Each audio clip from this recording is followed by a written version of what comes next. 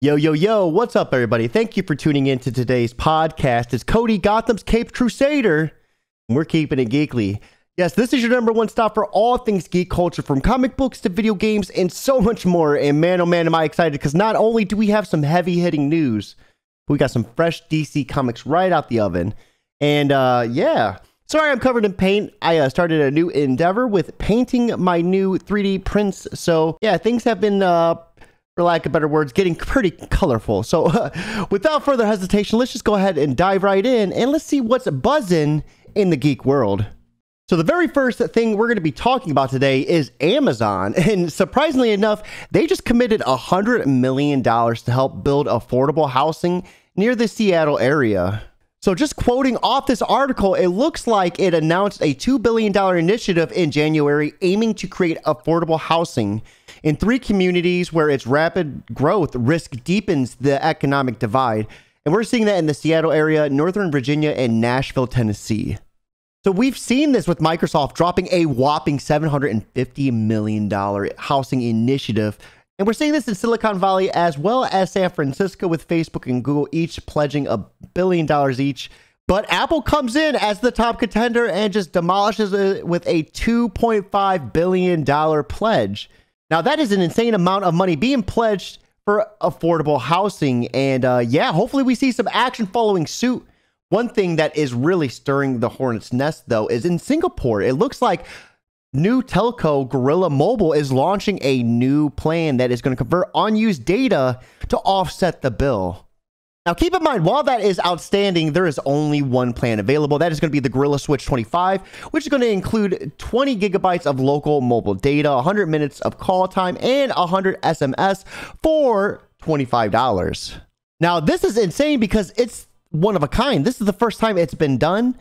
And even though there's not a lot of call time, even though there's not a lot of data, it's still a nice feature to see this being offered. You know, if you're not going to use that data, that is going to offset your bill, and next month it's going to be cheaper.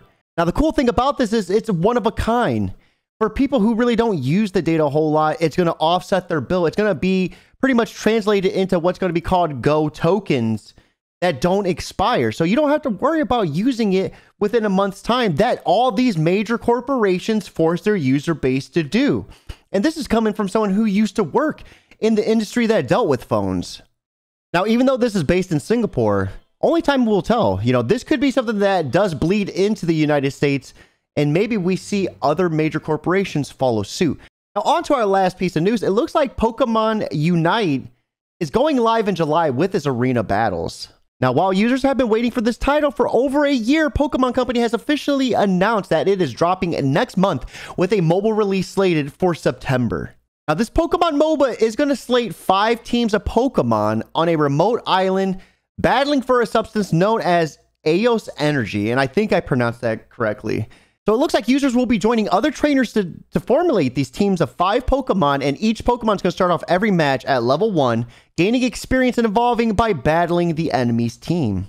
Now, Pokemon Unite is a MOBA that is dropping next month on the Switch, and it's going to be free to play, but keep in mind, it is going to be heavily laced with microtransactions. Now, that wraps up this week in Geek, but stay tuned. We have those DC comics fresh out the oven. So the very first comic we're going to be diving into is going to be The Flash issue 771, written by Jeremy Adams, with art being done by Kevin McGuire and a ton of other artists. Now, I say a ton of other artists because this book is just insane.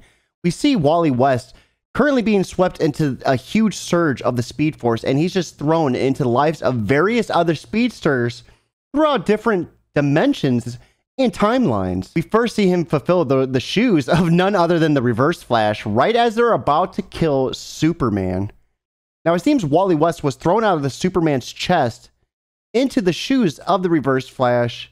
With some rather quick thinking, he actually saved Superman, but Superman doesn't know it's Wally West, so Superman is trying to just destroy Wally while Wally's trying to save the world. Because here's the thing, Superman's going to explode unless Wally West finds a way to take that energy out of him. And thanks to Lex Luthor, he's able to. Now, we see him transition from this to the old Wild Wild West, the year 1832. We see him transition to the Teens Academy and so forth and so forth. Every time he needs to stop and take care of this energy buildup before it just explodes and just ruins the timeline. Now, while Barry, Mr. Terrific, and Ollie are working, we see the Flash get transported 20 years into the present, where he's actually talking to his daughter, and his daughter is waiting for him. She already knew this was going to happen, and that was a very interesting twist for me, I thought. Now, the thing is, though, he has one more journey to go to, and this one's not going to be a sanctuary for him. And if you remember Heroes in Crisis, you're going to know exactly what I'm talking about. I wasn't prepared for that, and man, whoo, that took me by storm. Now, another issue that did take me by storm was Nightwing, issue number 81, written by Tom Taylor, with art being done by Bruno Redondo. Now, we see Melinda Suko get sworn in as mayor of Bloodhaven, and as she's ushered into a secret room, we see her meet up with Blockbuster, and this was a very, very interesting meeting. Now, this leads us into Nightwing Leaping into the Light Part 4. The fight between Heartless and Dick Grayson has just progressed and is just insane. There's fire everywhere, and Heartless, it looked like, was starting to get bested, so he decided to come for Dick's heart at another time. He knows Dick Grayson's weakness, so he set off an explosive on the pier that has pretty much trapped all the kids. And it's Tim Drake, the three-legged dog, and all these kids left almost burning alive. Now, all these kids are just frantic and just worried, and Tim Drake doesn't know if he's going to be able to get out. And that's when we see Dick Grayson make a rather interesting call as he makes a Mayday distress signal for all nearby ships to come and help. But will these ships arrive in time? Because as you know, the fire is just consuming the pier inch by inch, and time is dwindling.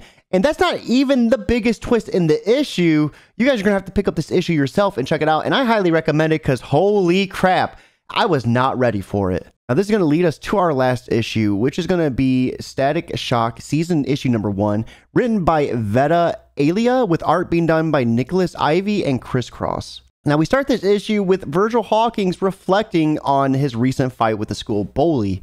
Things got to a boiling point, and he unleashed some of his powers and messed up the kid pretty bad. Now, this gives us a rather interesting segue to a podcast or some sort of YouTube video where we see this breakdown of events happen. There was these protesters and cops gassed them, and the gas ended up turning some of these students into monsters, and it caused such an immense amount of pain, and it had these students fearing for their lives. They thought they were going to die, and Virgil was one of those kids. Now, this was a really interesting point of the issue. We see Virgil heading back to school, and he's worried that his classmates are going to look at him in a different light, now that they know that he's a bang baby. But the thing is, no one does, because his friends came to his aid and made up a story. But his friends, on the other hand, they're not too pleased that he kept the secret from them, and they're worried that he's not going to be able to contain himself because he almost killed the bully.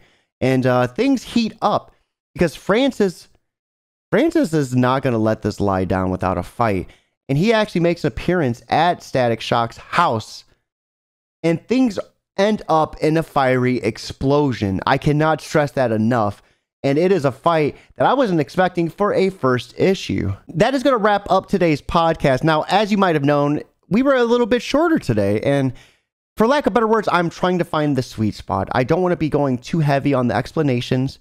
And, you know, I also don't want to be too brief. So I'm trying to find that right spot where it's just perfect. So let me know. Let me know in the comments if you like today's podcast, if the shorter explanations draw you to want to read the issue more. No, because ultimately, I don't want to ruin these issues 100%. I want to encourage readers to go to their local comic book store, to pick these issues up and read them themselves and see what happens and to prepare for the next podcast. That being said, you can catch me on all my respective social media platforms at Twitch, Twitter, Instagram, Facebook, YouTube, and so much more at Job for a Cody. And if you like this type of content, be sure to hit that big red subscription button and turn on notifications to be alerted anytime I drop new content.